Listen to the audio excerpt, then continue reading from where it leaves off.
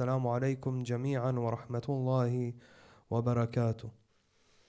يقول تعالى في محكم التنزيل بعد أعوذ بالله من الشيطان الرجيم بسم الله الرحمن الرحيم ولا تزر وازرة وزر أخرى وإن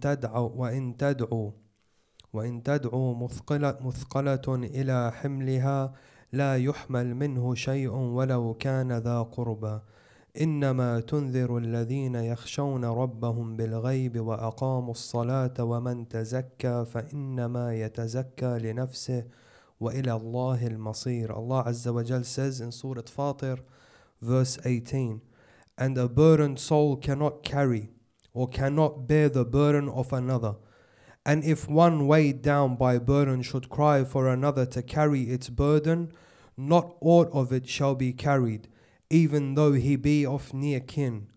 You warn only those who fear their Lord in secret and keep up prayer, and whoever purifies himself, he purifies himself only for the good of his own soul, and to Allah is the eventual coming. Sadaqallahu al-Aliyyul Azim. Last night we touched on the concept of government in Islam, and we reached the conclusion that although there are opinions that differ within the madhab of Ahlul Bayt alayhum as-salam, amongst the ulama of the madhab of Ahlul Bayt alayhum as-salam, we agreed, or we said that these three opinions at the very least agree that eventually a government will be established at the time of the Imam salamullahi alayh. And we spoke a little bit about the establishment of this government. And we said that inshallah in the coming nights we'll be discussing the tenets of this government. Now just before we continue on to tonight's topic, just touching on last night's topic very, very quickly regarding other madhahib of Islam, other schools of thought of Islam. The issue of government in Islam is unanimous. However, the establishment of this government or who runs this government, we differ. And mainly when it comes to the two major madhahib schools of thought in Islam, being from our Sunni brothers and we the Shia. Our stance as Shia is clear. Khalifatullah, the Khalifa of Allah Azza wa Jal, is appointed by Allah Azza wa Jal. However, when it comes to the majority of Muslims, they have several opinions. And we have seen that Khilafah has been established in various ways. So there is the way that the first was established, and this was through Saqifa, without going into historical details. It was through a gathering and the meetings of the elders and the tribes of the Muhajirin and the Ansar. And they elected the first. And then the first appointed the second. So how many methods do we have now? We have two methods. We have appointment by Saqifa, and we have appointment by one Khalif appoints his successor. The third was appointed by Shura, a small council of 6 individuals, and they elected one from amongst them. Then we have the methodology in which Ali ibn Abi Talib alayhi salam came. So this is the fourth methodology, where the people came demanding that Ali ibn Abi Talib alayhi salam take the reins of the Khilafah. So this is so far 4 methods. Then there is a 5th method, and it is the method of inheritance. And this is how Banu Umayyah and later on Banu al-Abbas, one inherited the Khilafah from the other. Then there is via military coup, the way Banu al-Abbas took Khilafah from Banu Umayyah. Then there is the last methodology, which our Sunni brothers believe in, and it is the way that Imam al-Mahdi alayhi salam, ajjalallahu ta'ala farajahu al-sharif, it is the way Imam al-Mahdi alayhi salam will come into Khilafah. And in this methodology, The Imam alayhi salam is appointed by Allah Azza wa Jal.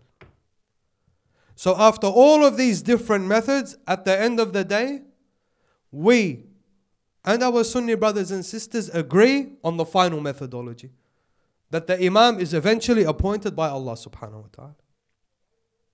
طيب, this Imam is now appointed, he comes to form his government. And we are not here to discuss the signs. Inshallah, we'll discuss the signs in later nights if we have time.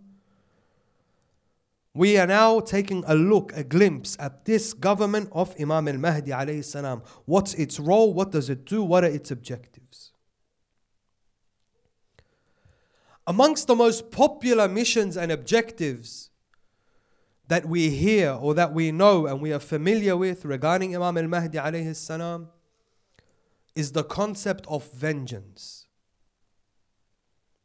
Now we read in Dua al-Nudba, أين الطالب بدم المقتول بكربلاء, referring to Imam al-Mahdi alayhi salam, where is the one who calls for vengeance or calls for the vengeance of the blood of he who was killed in Karbala.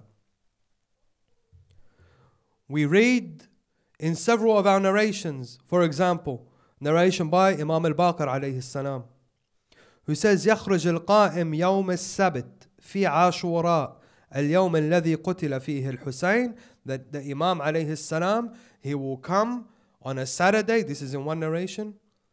He will come out on a Saturday and it will be the day of Ashura, the day that Al-Hussein alayhi salam was killed. And in another narration, he would be carrying, or he and his followers will be carrying the banner of Ya li Tharat al-Hussein, calling for the vengeance of the killing of Imam al-Hussein alayhi salam, and seeking revenge for the blood of Imam al-Hussein alayhi salam. The verse that we opened up with is essential to understand this mission. Because if the Imam alayhi salam is going to seek revenge from those who killed Imam al-Hussein alayhi salam, and we know that those who killed Imam al-Hussein alayhi salam have been dead for over 1,000 years. They have been dead for 1400 years.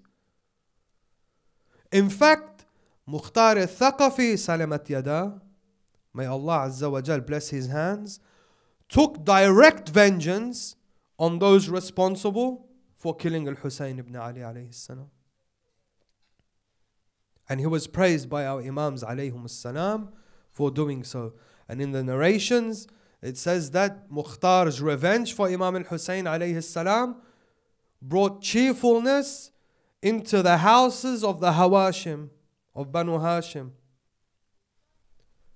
and made their women happy after sorrow. So Mukhtar took direct vengeance.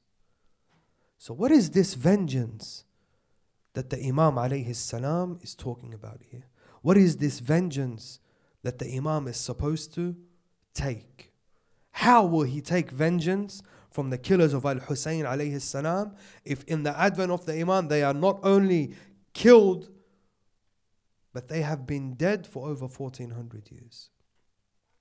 Who would he take revenge from? The verse we opened up with is essential. Sallu ala Muhammad wa ali Muhammad.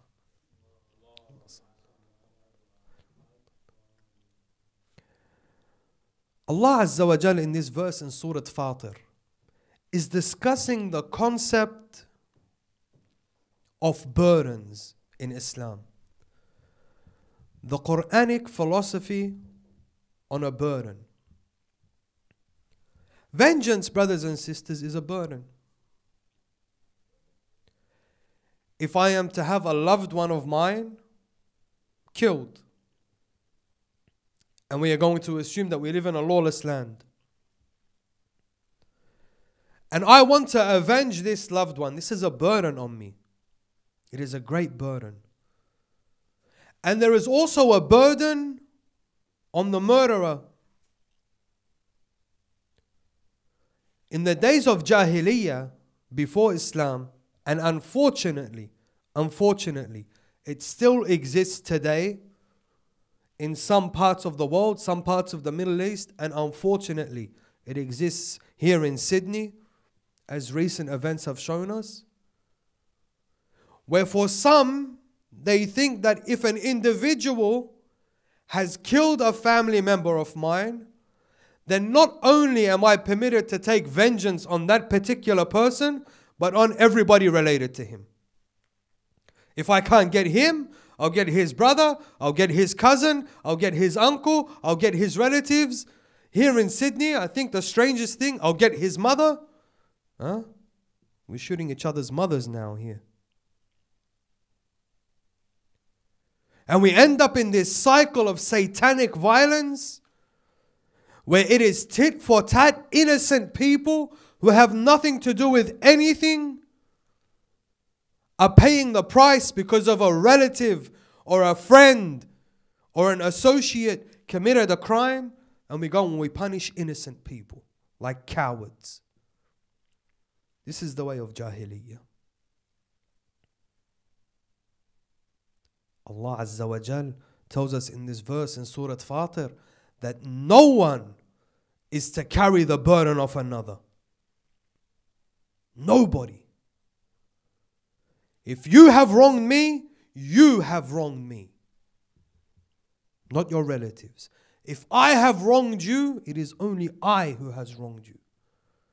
Not your family members, not your brothers, not your friends. No one else is responsible or will be held accountable for your actions and your negligence. This is satanic. This is the way of Jahiliyyah. This is the behavior of idol worshippers. This is the behavior of those who used to dance naked around the Kaaba, who used to worship gods of dates and eat these dates when they were hungry. This is not the logic of the Quran. This is not the logic of the Ahlul Bayt alayhum as-salam. This is not logic at all. This belongs in the animal kingdom. Okay. So Quran eliminates this possibility. Quran says, if Yazid ibn Muawiyah la'anahullah killed al-Husayn ibn Ali, Shimr la'anahullah killed al-Husayn ibn Ali, the army of Umar ibn Sa'ad and Umar ibn Sa'ad la'anahum Allah killed al-Husayn ibn Ali, and they have been killed already, and Al-Mukhtar took vengeance, then this vengeance that we are talking about is definitely not a vengeance on anyone else. Otherwise, Imam al-Mahdi alayhi salam will be conflicting or contradicting the Holy Quran. Imam al-Zaman alayhi salam, like his fathers before him, is al-Quran al-Natiq. He is the walking, talking Quran. He is justice embodied. Does not contradict the book of Allah Azza wa Jal. The Imam alayhi salam is not independent of the Holy Quran. He does not have an opinion other than the book of Allah Azza wa Jal. He is the embodiment of the book of Allah Azza wa Jal. So what is this vengeance? Is the Imam, like some ignorant amongst the Shia claim, going to come and kill Muslims of other madhahib for the vengeance of Imam al-Husayn alayhi salam? I challenge such individuals to provide one narration. One narration. Amir al-Mu'mineen alayhi salam, after he is struck by Ibn Muljam la'anahullah, what's he say regarding his right to vengeance? He says to his sons Al-Hasan wal-Husayn alayhum as-salam, he says, if I die, one strike for one strike. He struck me once, one strike for one strike, and the debt is settled. If I survive, then it is up to me on how I deal with him. This is Ali ibn Abi Talib alayhi salam. Then there are some ignorant here. Yes, the Imam will come and these Yazidis and these people that love Yazid ibn Muawiyah, and the Imam will come and he's going to create a sectarian war. None of our Imams incited sectarianism. Not one of our Imams has ever incited the Shia against other Muslims. In fact, if we look at the Sunnah of the Ahlul Bayt alayhum as-salam, we find the contrary. We find the Imams praying for them. We find Imamuna Sadiq alayhi salam encouraging us to do what? Join them in their congregations. Walk in their funerals. Eat from their food. Marry from them. This is the sunnah and the akhlaq of Ahlul Bayt alayhum as-salam. Does Imam al-Zaman alayhi salam, does he have a different sunnah to the sunnah of Ja'far ibn Muhammad al-Sadiq alayhi salam? Is he from a different religion? Wal-'iyadu billah. We see the mercy of Imam al-Mahdi alayhi salam in our maraji' at the time of fitna. Even when our mosques were being blown up, when our Husayniyat were being blown up, when the shrines of our Imams alayhum as-salam were being blown up, our maraji' were at the forefront of maintaining this unity. Not once did we have one of our maraji' come and say, they blow up a mosque of ours, we're going to blow up a mosque of theirs. They blew up a shrine of ours, we're going to blow up a shrine of theirs. Never in the history of Tashayyu' did this ever happen. So definitely, the Imam alayhi salam is not seeking a sectarian war. The Imam abides by the Holy Quran. The understanding of this thar, what this vengeance is, we need to look and gather the narrations regarding this vengeance and this revenge, and the ad'iyah which have been mentioned or which mention this revenge, and then measure it against the Holy Quran, and we will see that Imam al-Mahdi alayhi salam is thar Allah, just as Amirul Mu'mineen alayhi salam was thar Allah. We read in the ziyarah of Imam al-Husayn alayhi salam, As-salamu alayka ya thar Allahi wa ibn tharih. Peace be upon you, O vengeance of God and the son of his vengeance. Meaning Amirul Mu'mineen alayhi salam. When did we see Amirul Mu'mineen salamullahi alayhi, or Imam al-Husayn salamullahi alayhi, go after the Muslims, or hold people who had nothing to do with an incident accountable? We come to the Holy Quran. There's a very interesting verse in the Holy Quran in Surah Al-Baqarah, in Surah Al-Imran, verse 21. Look at this verse. Allah Azza wa Jal here is addressing a particular group from Ahlul Kitab who live in Medina. And this particular group are giving Rasulullah sallallahu alayhi wa alihi a hard time. And they are instigating the mushrikeen against Rasulullah sallallahu alayhi wa alihi.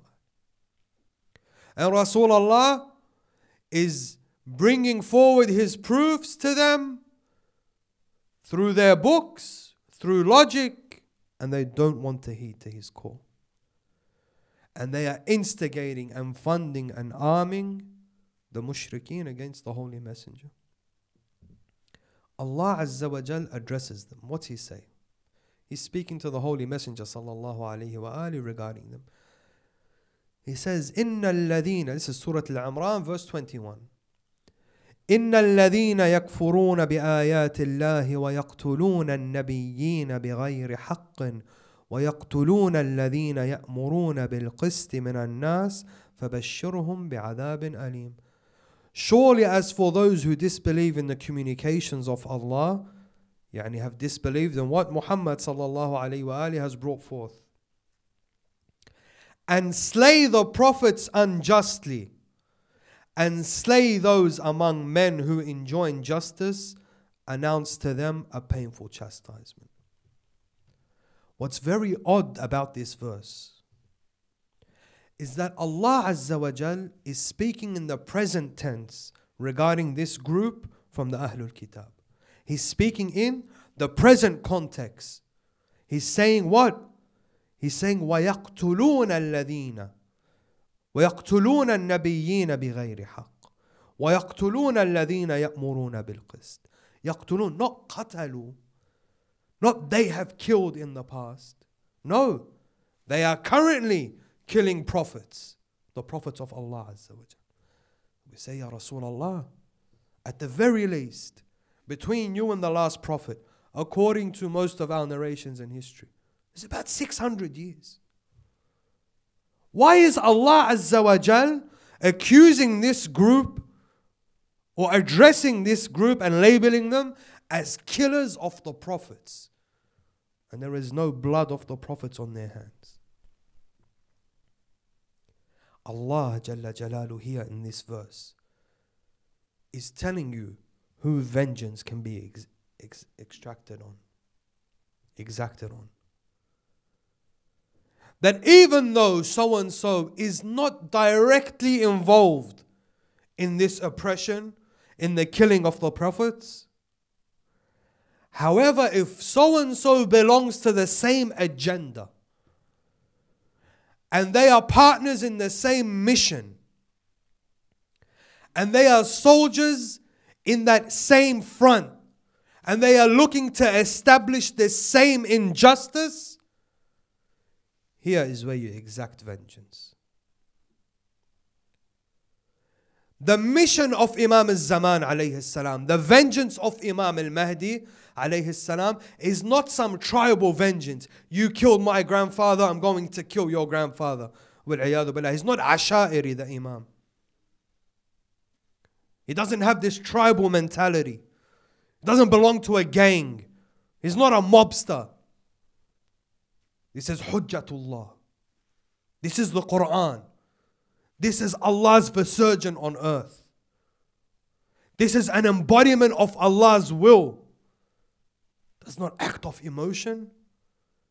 The Imam alayhi salam here, when we refer to him as the revenge of Allah, the same way we have referred to Al-Hussein alayhi salam as the vengeance of Allah, and Ali ibn Abi Talib alayhi salam as the vengeance of Allah, meaning they will exact vengeance on the agenda of kufr and shirk.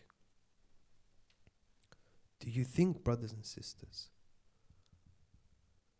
that the blood of Al-Hussein alayhi salam, you can seek vengeance from it, for it, and even out the score by exacting these vengeance on the perpetrators?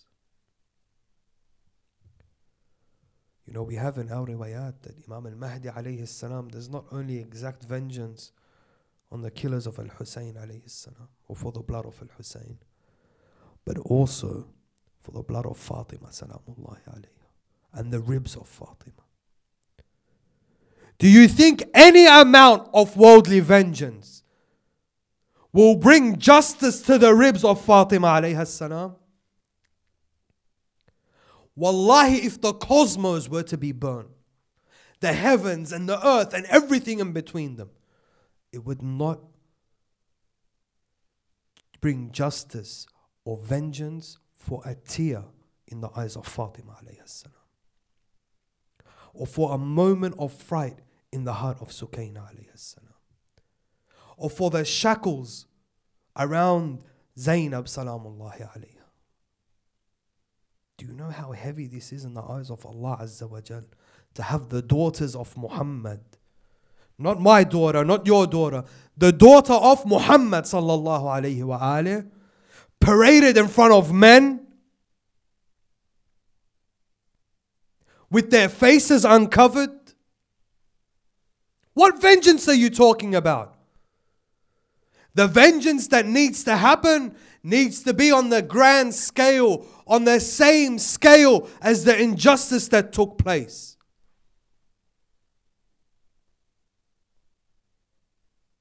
Mukhtar sought the physical vengeance. Is that enough?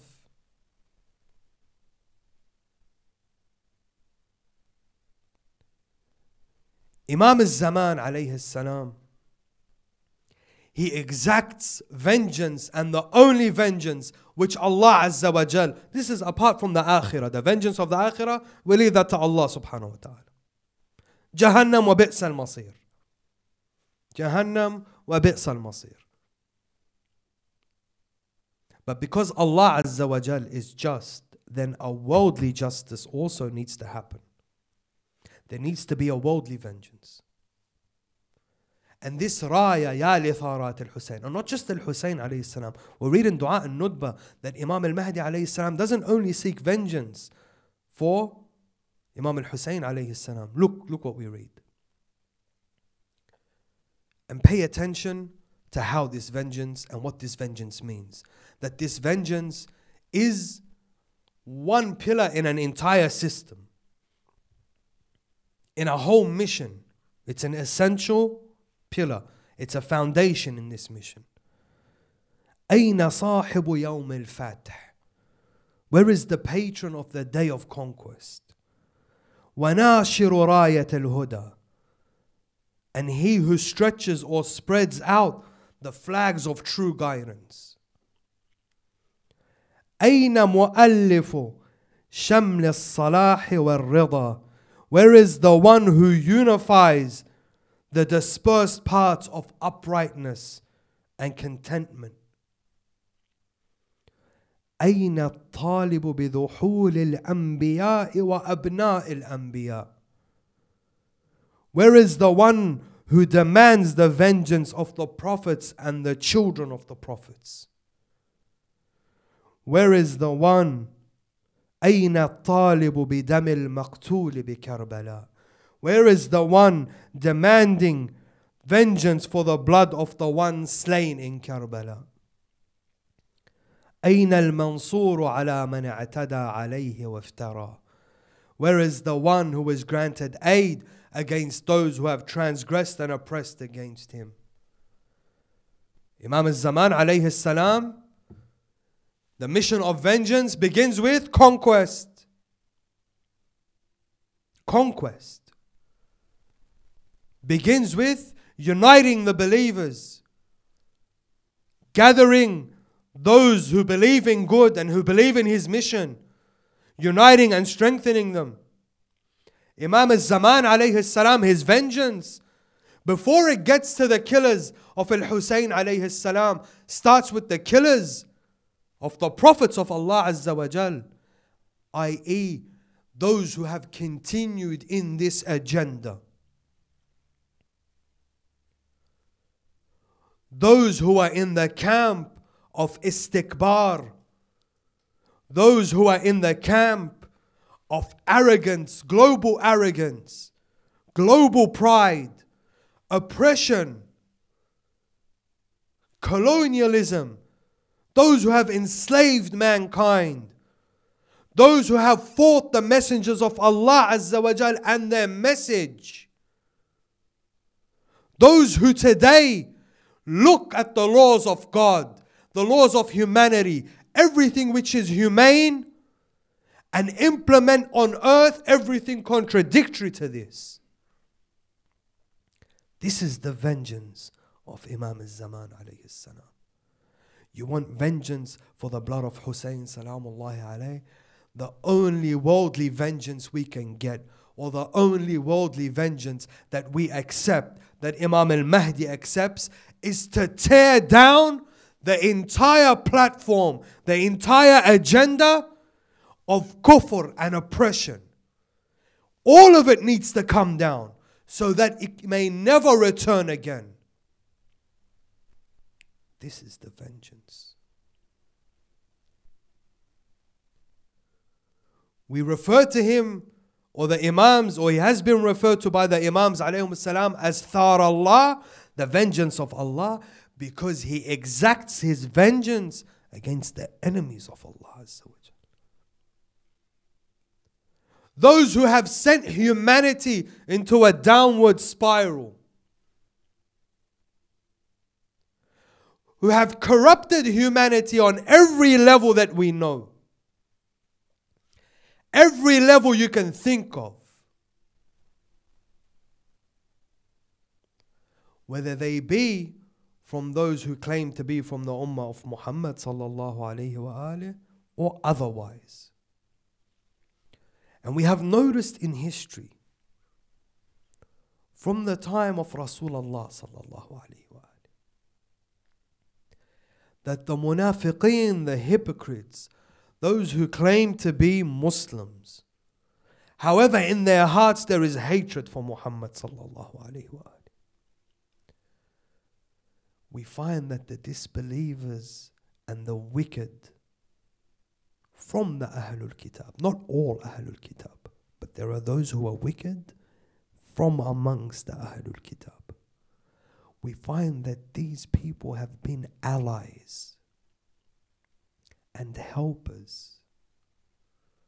We know in the history of Islam that at the death of Muhammad sallallahu alaihi wasallam, there are those amongst the monks and the rabbis who came to Abu Sufyan and they said to him, here is our money, here is our weapons. You, the children of Umayyah, take hold of this ummah.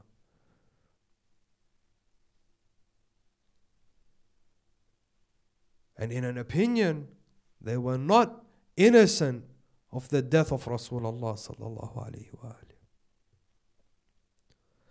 Nor are they innocent of the blood of Imam al-Hussein alayhi salam. Was it not under the direction of Sarjan that Yazid, you think Yazid is intelligent enough to concoct such a plan? Yazid was an alcoholic who loved to entertain himself with monkeys. You think he was intelligent enough to concoct such a plan? Had he not been instigated, had he not been funded and encouraged by the Romans to carry out such an action, you think he is capable of this? Do not think for a moment that they are innocent of the blood of Ahlul Bayt alayhim salam. And we see the same today. Look at the state of the believers. Look at the fronts where the believers are being fought today. We find the hypocrites in this ummah. The Amawiyun in this ummah are allies hand in hand with the disbelievers and the powers of oppression and colonialism and capitalism. We find that those who occupy our lands today sit at the banquets of the powers of colonialism. And amongst them, if you want to talk about who the Imam exacts vengeance upon, amongst them is a small group of those who claim tashayyu', those who claim love for the Imam alayhi salam, those who claim support for the Imam alayhi salam, those who sit in the majalis of al-Hussein alayhi salam and cry.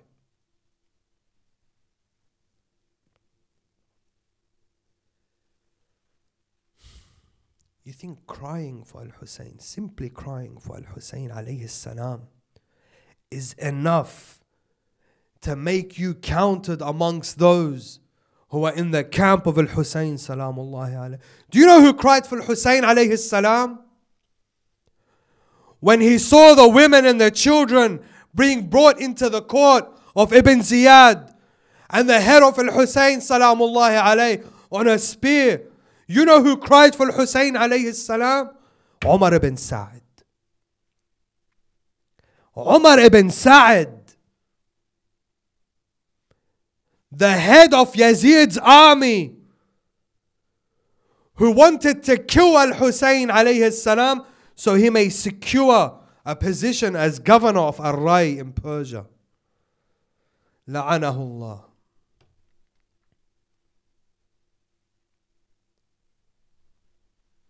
Today we have those who cry for Al-Hussein alayhi salam, yet sit at the banquets of the Taghut. They sit at the banquets and the gatherings of the oppressors. They receive fundings from them. They meet their politicians. They support them. They travel with them. They apply and implement their policies in our ummah, amongst our youth. And never do you see them standing up for the oppressed. Never. And if by some chance, because of haya, because they are embarrassed, they stand up for the oppressed, they never mention the great oppressor from the disbelievers. They'll go to the weaker one, say, look at this Muslim, Saudi Arabia. But they will never question the masters of Saudi Arabia. The greater Satan. Never. They will make it appear like a sectarian thing. No, this is Saudi Arabia, Sunnis killing Shias. The United States has nothing to do with this. This is how they will talk to you. Because they think our youth are stupid. They think this ummah is stupid. Our youth are amongst the most intelligent in the world. Wallah. And the foresight they have, these so-called ulama underestimate you. Do not let them fool you and drag you into these sectarian conflicts and discussions and wars so that the greater Satan is not approached. Look at this alliance. Example. The hypocrites of the Muslim world killing the believers of Yemen. Funded, supported, armed, aided, political coverage by the Taghut of the disbelievers. This is whom Imam al-Zaman alayhi salam will exact vengeance on. The Imam salamullahi alayhi, in all of our riwayat and all the adiyah attributed to the Imam alayhi salam, the Imam comes to aid the oppressed on every level. On every level. And the best vengeance for the oppressed is to eradicate not just the oppressor, but the oppression also. And the foundations of this oppression must be eradicated. And if, as we read in Dua and Nudba, in order for this to happen, there needs to be a Yawm al-Fatih. There needs to be a day of conquest. And there needs to be a gathering of the believers. Meaning that this Imam is going to need some form of aid and strength. It is not that the Imam salamullahi alayhi comes and then by himself, single-handedly, Imam al-Mahdi alayhi salam takes out this magic sword and yallah. This is not what happens. If this was the case, then Al-Hussein alayhi salam would have done this in Karbala. Rasulullah sallallahu alayhi wa alayhi would have done this during the time when he was in Medina, eradicated the kuffar eradicated the Roman and Byzantine Empire and established the Empire of Islam. Finish. This is not the case. Brothers and sisters, and inshallah, in the last few nights when we discuss the role of you and I in the time of occultation, what our job is, we will say that deliverance and salvation is not something that falls from the sky. Never has Allah Azza wa Jal, never, read the Holy Quran, delivered a nation unless they wanted it. Even deliverance and salvation of His prophets and awliya demanded an effort. Always an effort. Whether it be a small effort or a major effort. Allah Azza wa Jal demands effort. Musa alayhi salam coming to save Banu Israel, Fir'aun behind him and his troops, they get to the ocean. Does Allah Azza wa Jal just split the ocean for him and tell him, Musa, cross? No. Strike with your staff, Musa. Allah demands from Musa to strike the ocean with his staff. Strike it with your staff, then I'll split the ocean. He required an effort from Musa alayhi salam. Maryam salamullahi alayha, the pains of birth and delivery, and she's now tired, she's just delivered Isa alayhi salam, she is hungry and weak, she is sitting beneath a date tree. Does Allah Azza wa Jal just drop the dates on her and tell her, eat ya Maryam? Huzzi ilayki, he says to her. Shake the palm tree ya Maryam, and dates will fall. Dates will fall, but shake the tree. So imagine the effort required for the grand salvation, the great salvation, the final salvation of mankind, the salvation which saves us all. It would need a great and collective effort. We're not talking about saving Maryam from hunger and thirst, salamullahi alayhi. We're not talking about splitting one ocean. We are talking about bringing down the foundation of the regime of Satan and delivering humanity from thousands of years of darkness into eternal light. We are talking about the grand finale. So the effort must be grand. The efforts must be equal to the mission. وَإِن تَنْصُرُ اللَّهِ يَنْصُرْكُمْ. Bring victory to Allah, and Allah Azza wa Jal will bring you victory. It is not enough. Allahumma ajjal li waliyyika al-faraj. While you are sitting at the banquets of the Taghut. It is not enough if you are going to be afraid. I'm not going to say this because I don't want to get in trouble by the government. I don't want to bring trouble to my family.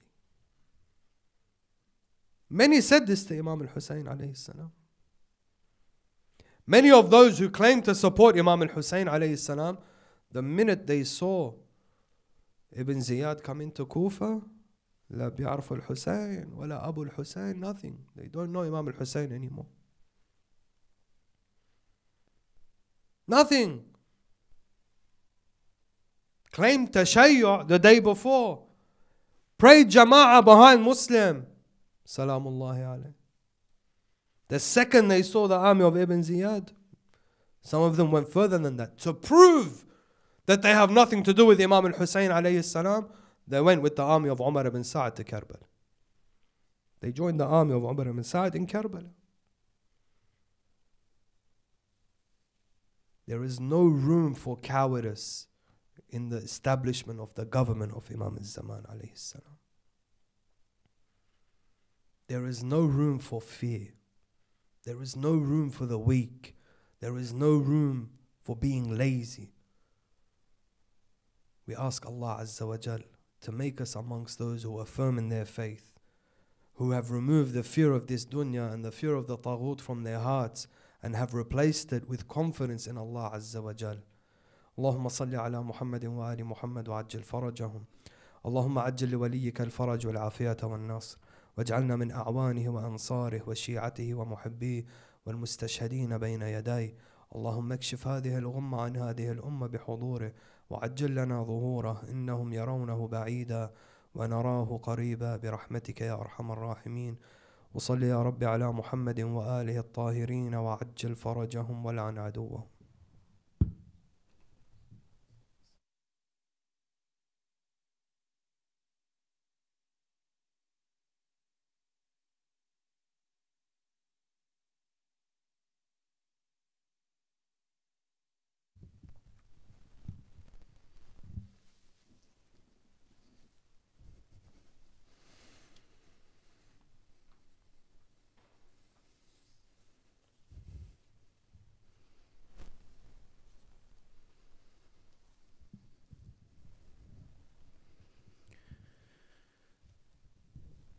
صلى الله عليك يا سيدي ويا مولاي يا رسول الله. صلى الله عليك يا سيدي ومولاي وابن مولاي يا أبا عبد الله. السلام عليك يا مولاي يا أبا عبد الله، وعلى الأرواح التي حلت بفنائك. عليك مني سلام الله أبدا ما بقيت وبقي الليل والنهار، ما خاب من تمسك بكم سادتي، أمن من لجأ إليكم. يا ليتنا كنا معكم فنفوز فوزا عظيما. يا غريب يا مظلوم كربلاء، يوم القرر المظلوم سفيرة يرسل السفرة، مسلم جمع أولاده وصاهم على النصرة، جمع عيلة المغيوب وعلى حسين وصاهم، 5 أولاد حشمهم حميدة وعاتقة وياهم. بيض وجهي يا أولادي وهمل دمعة على فرقاهم، قال لهم يا سواد العين وعد منا نفد الدين، بعدك ما نعوف حسين ونفدي الروح يا أبويا، فدا المدلل الزهرة. شو يقول مسلم؟ أنا موعود من عمي علي الكرار يذبحوني، يجيكم خبر بعد أيام من القصر للقاع يذبوني، يفصلوا راسي عن جسمي وبالأسواق يسحبوني، وراسي على الثرى مترب وقطرة ماي ما أشرب، ولا حد يمي يتقرب، وعدد لي مصايبكم وخلي الروح متفطرة. يا The day the messenger was to leave his loved ones behind, Muslim gathered his children and said, I entrust you with this will of mine. I entrust you with your Uncle Hussein's allegiance and loyalty. 5 boys, Hamida and Atiqa, accepted the obedience of royalty. He said, make me proud in the eyes of Fatima Zahra and Ali, and said his farewells with tears flowing for what will soon be. They promised to serve their Imam with their entire existence. Muslim cried and foretold them of what will happen to him in the distance, saying, my Uncle Ali promised I will be greeted by Kufans with slaughter. You will receive news they threw my body from tower tops thirsty with no water. Drag my body through the Kufan streets. In this state the Lord I will meet, but no one will come forward before this fate to inform me of my darling children's tragic state, of my daughters running from burning tents into chains after they kill my beloved Master Hussein, or of my sons who were killed mercilessly for no crime. This is the tragedy of every child of mine. After the people of Kufa sent many letters to Imam Hussein Salamullahi alayhi, saying, we invite you to come to Kufa, as we have no Imam to guide us. Through you, Allah will unite us on the path of truth. Imam Hussein wrote a letter back, I am sending my brother, my cousin Muslim ibn Aqil, who is my family's most trusted representative. I have instructed him to write to me about your situation, circumstances and opinions. When Muslim arrived to Kufa, more than 18,000 people appeared before him and pledged allegiance to Imam Hussein.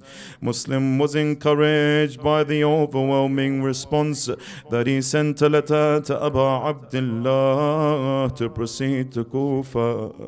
Bashir ibn Nu'man was the governor of Kufa and did not interfere or harm Muslim, as he had respect for Ahlul Bayt's family members. This was seen as a sign of weakness to the supporters of Yazid, and by recommendation of Sir John, Muawiyah's advisor, Yazid sent Ibn Ziyad, disguised as Imam Hussein. He entered Kufa while covered, and people cheered as he arrived.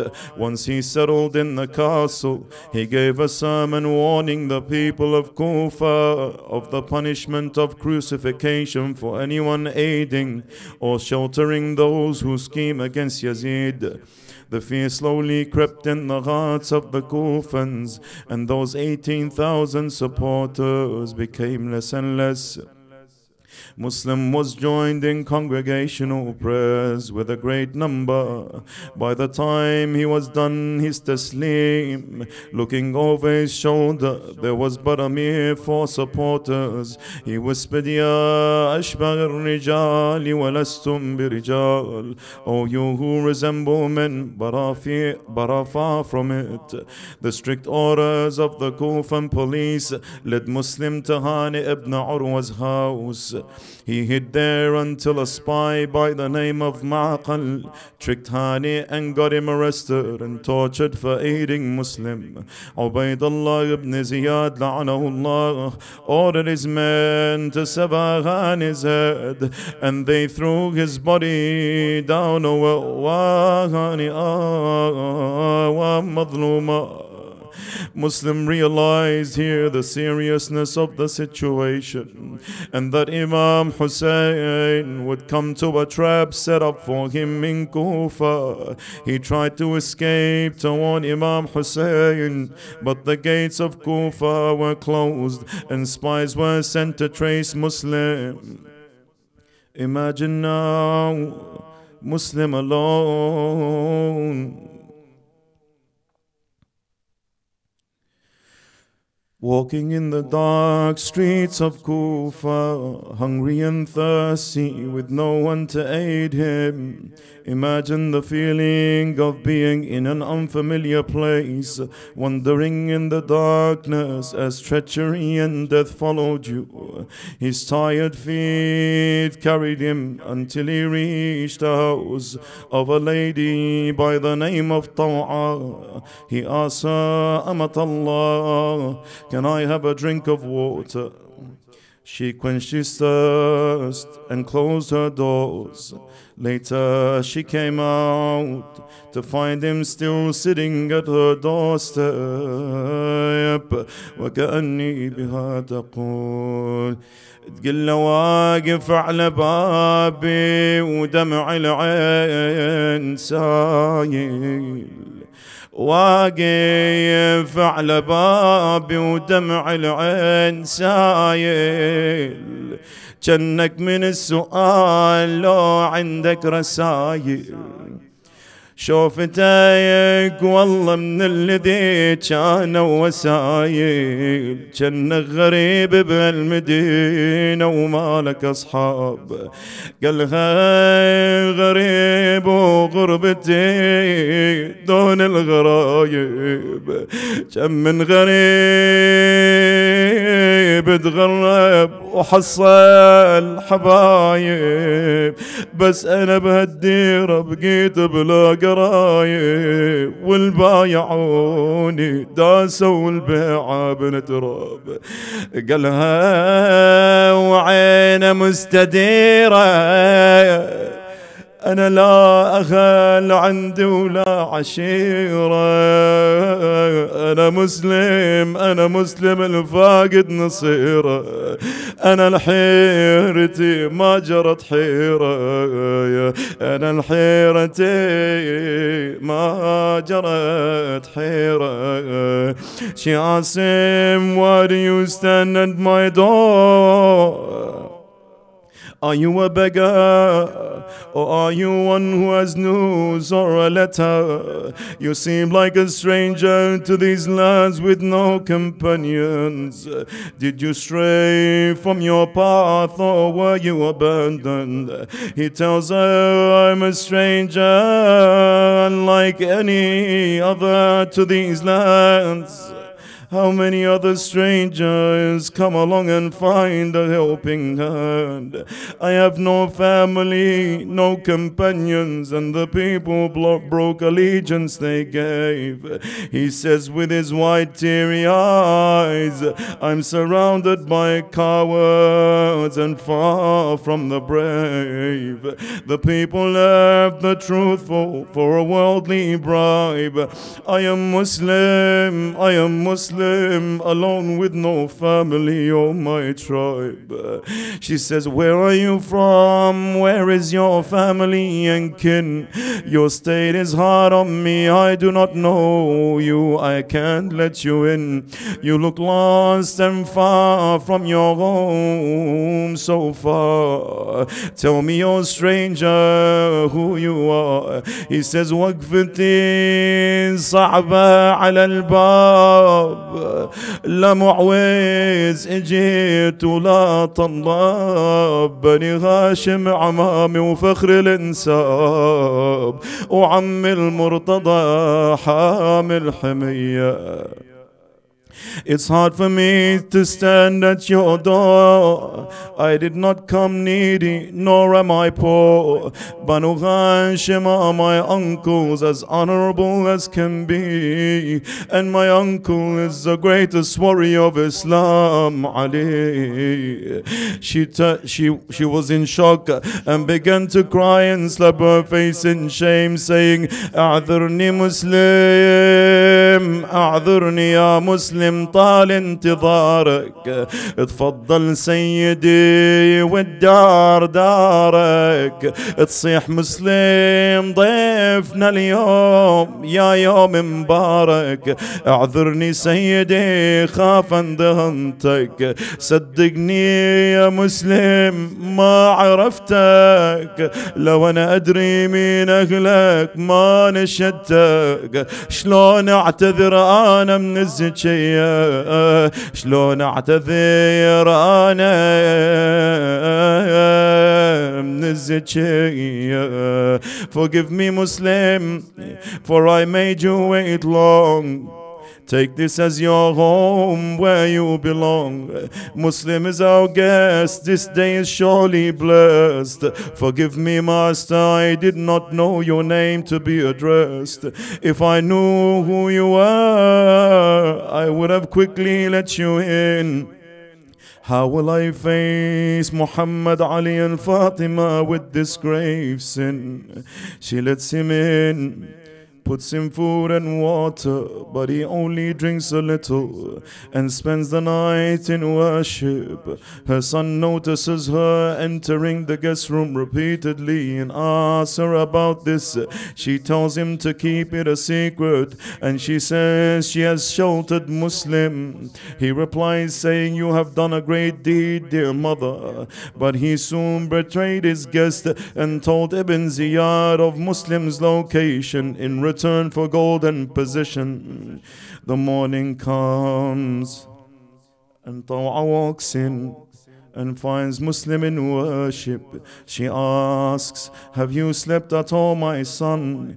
He said, I slept for a short while, and I saw my uncle Amirul Mu'mineen Ali telling me, Al-Ajal, Al-Ajal, Al-Ajal, hasten your arrival, Muslim. She asked, what is the meaning? He replied, I will be killed this day. Soon as he finished his sentence, they hear Ibn Ziyad's army outside. Look at this woman. Tawa ran and brought his sword and armor, said, O Muslim, remind them of the battles of your uncle Amirul Mu'mineen. He says, Ya ta'at shaj'ini, Ya ta'at shaj'ini, وبعمي حيدر تذكريني. والله لرد جمع يجيني ما دام صمصام بيميني. Tawa, you encourage me and remind me of my uncle Ali. I will send them on their way as long as my sword remains with me. He calls out, أقسمت أن لا أقتل إلا حرا وإن وجدت الموت شيئا نكرا. I swore I will die a free man and I do not fear death. He attacked ferociously, breaking the door and using it as a shield, calling out, Ya Allah, Ya Muhammad, Ya Ali, fighting like a true Hashimi. This is the nephew of Amirul Mu'mineen. They surrounded him and covered the rooftops. They could not restrain him. Some dug traps and others began to throw stones, burning logs and arrows, until he was covered in wounds. Then a man named Bakir ibn Umran promised him safe passage. Muslim replied, you people cannot keep your word, you are betrayers. Bakir struck Muslim while he rested till his mouth bled severely. But Muslim fought back until he fell into one of their traps. They dug, they captured him and took him to Ibn Ziyad. When he is brought before Ibn Ziyad walks in. Muslim refuses to say his salams. Shamar la'anahullah tells him, say salam to your master. He replies, my master, my only master is Hussein. Muslim asks for water. They bring the first bowl. It fills with blood from his mouth. Then the second and third, his teeth fall into it, and he says, by Allah, it surely is not for me. Ibn Ziyad orders Ibn al-Ash'ath to take Muslim to the top of the tower, behead him and throw his body from the top. They take him. He then requests a prayer to rak'at. Doing so, then he turns towards where Imam Hussein is and cries out. The guard laughs and says, such a man who performs a revolution does not cry. Muslim replies, La wallah, ma ala hali bakat, walakin bukai ala al-Husayn, bukai ala sayyidi wa mawlaya Aba Abdullah. By Allah, I do not cry for myself, I cry for Hussein. My tears are for my master Aba Abdullah. As if I can imagine him calling out, Hussein, لو مني وصل ليك الخبر بالسفر يا حسين عيد النظر ولا تجيب وياك زينب بالسفر خاف بالكوفة يمر بيها القهر ترى شبنار شي ترمي بحجار وتنظر اخوها راس فوق رمح استقر. Master, if I could speak to you now, I'd tell you to turn back. The ambush awaits you, they've set their trap. Do not bring Zainab, the women and children here. What they might encounter in this place, I truly question and fear. Captives meet rocks and flames as a welcome while the people cheer. And I cannot fathom what Zainab feels watching your head parading on a spear. Ajarakumullah, he said his salam to Aba Abdullah. They struck his neck with a blade. They threw his body from the tower, crushing his bones. They tied his body and hung his body to horses and dragged them through the streets of Kufa. رحم الله من نادى ومسلماه ومظلوماه وغانئاه ومظلوماه. Two messengers left Kufa in a hurry and delivered the news to Imam Hussein. The Imam broke down and cried uncontrollably and asked the women to bring Hamida, daughter of Muslim. He held her close in his lap. He began to stroke her head. She said, oh uncle, you are but why do you stroke my head like that of an orphan? تقول يا عمي بويا وينا من زمان ما بين علينا أخبار منا ما تجينا يمكن أبويا قاتلينا. Uncle, where is my father? It's been long since he's crossed my side. What, we haven't heard from him. Have they killed him or am I right? Hamida, my darling, Imam Hussein says, Hamida, my darling, I am now your father. She says, uncle, but I have a father. Muslim is my father. Uncle, why do you wipe my head like that of orphans? Did anything happen to my father? Uncle, oh uncle, where is my father? She says, why do you do these movements? Imam Hussein tells her, your father has been martyred and you are now an orphan. She cries out, wa abata wa muslima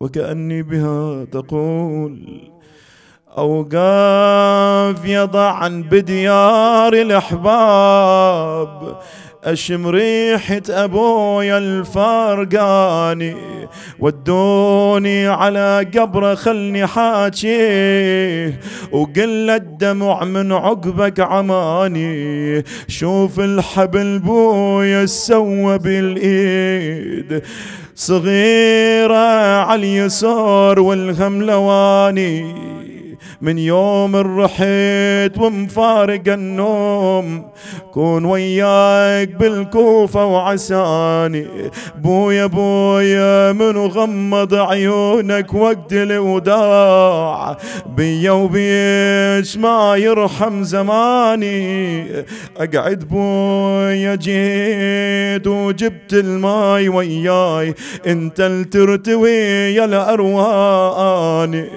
عسب القصر بويا انخسفت القاع يا الرماك من القصر ردوا رماني هم مثلي اشوف بيدك حبال عدوك لا رعاك ولا رعاني صدق يا الغالي بالشارع يجروك مثل ما بالحبل ذاك السباني. I stand here in the home of my loved ones. I smell father's essence linger in the air. Hamida says, those who lost someone dear know how deep the pain runs. A feeling that can't be compared. Take me to his resting place so I can tell him of my ordeal. Complain to what's left of his body and face and say I refuse to sleep and meals. Show my father the marks from ropes and chains. I'm too young for this pain and sorrow. Trials pour on us captives like rain. Wishing without you we don't see tomorrow. Father, who struck your holy neck, who threw you from the tower top, the ones who killed you left my soul in a wreck. They tied and whipped me and would not stop. I bought you water, here drink so I can too. I know you stayed thirsty. Get up, Father, I've come to you. These evil men had no mercy. I notice you have marks on your wrists just like mine. Father, look and see. They dragged your body in Kufa's midst just like to Sham they dragged me. إن لله وإنا إليه راجعون وسيعلم الذين ظلموا أي منقلب ينقلبون والعاقبة للمتقين. يا كاشف السوء اكشف السوء عنا يا الله. اللهم شاف مرضانا وفك أسرانا وانصر مجاهدينا ولأرواح علمائنا وأمواتنا. رحم الله من قرأ السورة المباركة الفاتحة مع الصلوات.